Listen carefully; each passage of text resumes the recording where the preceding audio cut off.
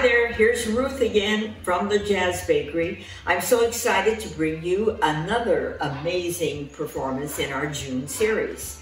It will be great to see all of you up close and personal when we can be together again and celebrate jazz. Meanwhile, thank you so much for allowing us to bring this wonderful music directly to you. I'm so pleased to welcome the splendid guitarist Larry Koonse with his cohort bassist Darek Oles. This performance is made possible in part by a grant from the City of Los Angeles Department of Cultural Affairs. This concert is our gift to you, but please remember you can make a tax-deductible donation to support our organization. We've been a nonprofit since 1992, and all donations go directly to our artists and to help us illuminate jazz as an art form.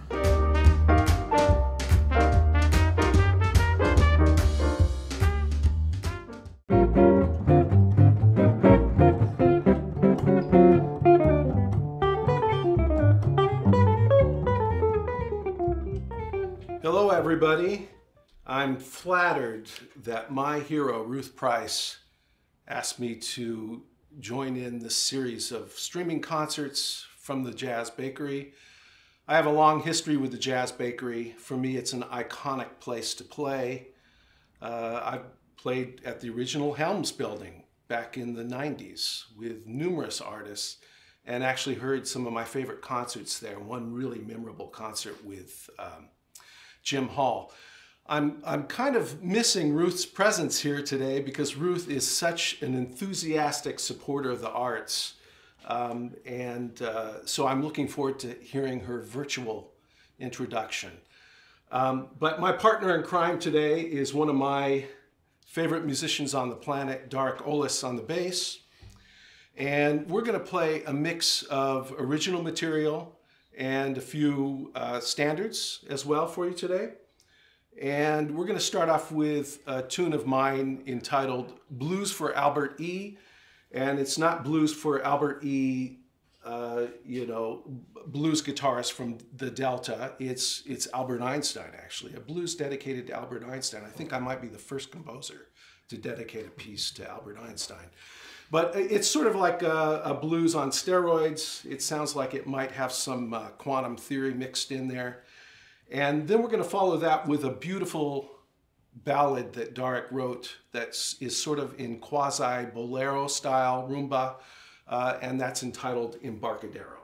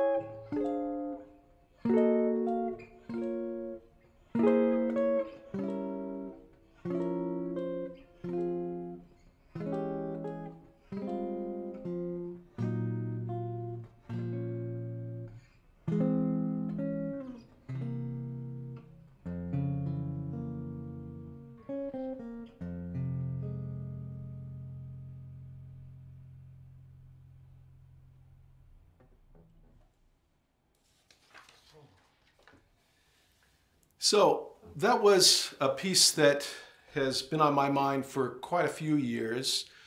A piece entitled Django by the great John Lewis from the Modern Jazz Quartet.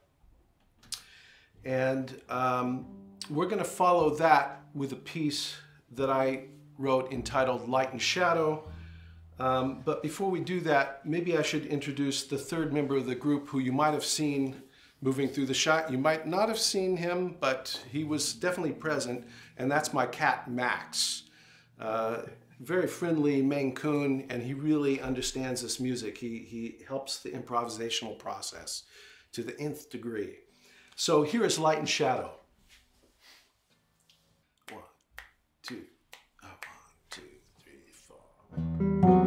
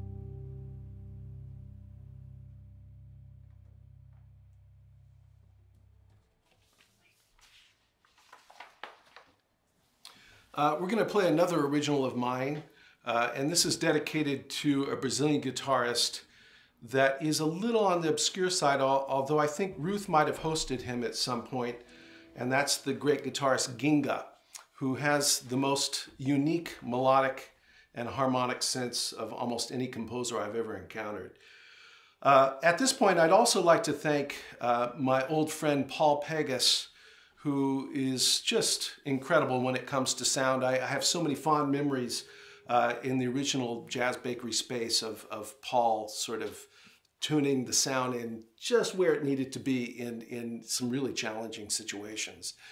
I'd also like to thank two new friends who are doing the videography today, and that's Dan and Landis. I'm really looking forward to seeing this production. It's a new challenge for me to sort of play in this context, you know, recording at home, you know, with no audience, but we're doing the best we can. So here's Guinga.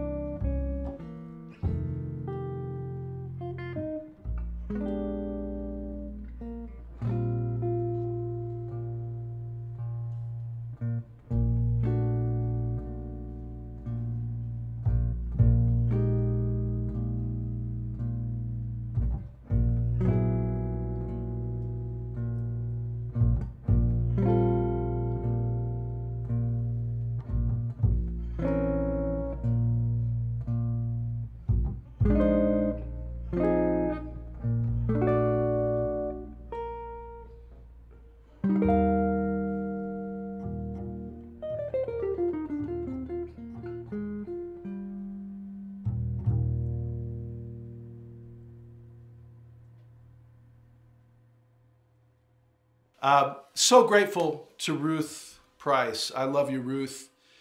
What you've done for this community over numerous decades is just incredible to me. You're a force of nature. So please join us and go to the Jazz Bakery website, any social media sites that feature Jazz Bakery content, and continue to support the cause for Ruth and for the rest of us local musicians and for the global jazz community. This performance is made possible in part by a grant from the City of Los Angeles Department of Cultural Affairs. Big gratitude as well to my dear friend Darek Oles. There's no greater melodic voice on any instrument, in my estimation, than Darek. So it's been a wonderful afternoon, a huge learning experience for me, actually doing this without an audience. It's quite different, but it's what we do in hard times to keep this music alive. And I'm so grateful to Ruth and to Paul and to Dan and to Landis. And we thank you so much for joining us today. We're going to end with another original of mine. And this is a dedication to a teacher and mentor of many years, and basically sort of a family member, the great guitarist Jimmy Wyble. And Jimmy, for those of you that didn't know him, was a contemporary of Charlie Christian. Jimmy passed away about 11 years ago at the age of 87. So we live in a time where there's actually, 2 degrees, 3 degrees of separation between all the great masters of this art form and ourselves. So Jimmy was my bridge to that past. And Jimmy had this really unique style of playing. He played with Benny Goodman, he played with Red Norvo, and he also played with Texas swing bands with Bob Wills and Spade Cooley. And he had this swing that was just insistent. And it's best described as Texas swing, a little different than your typical jazz swing. And he also loved the music of Bartók, and a lot of his music had that kind of spare harmonic quality that is characterized by the music of Bartók. 2-note voicings that say a lot as opposed to big, full, lush voicings. So Jimmy liked things spare. So this is a piece that I entitled Wyblesque in tribute to Jimmy. And it's got a lot of those Texas swing elements combined with Bartók. So this is for Jimmy, Wyblesque. 1, 2, 1, 2, 1, 2, 2, 2.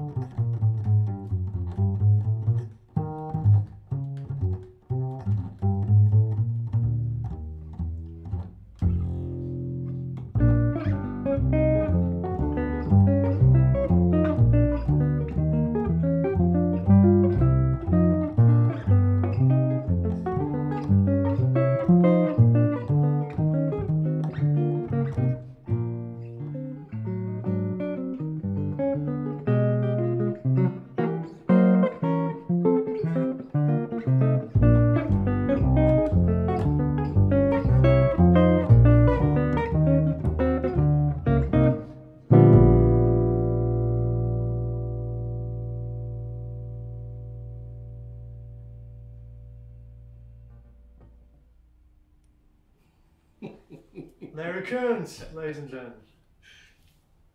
Yeah, Larry. Yeah, Darek. Oof.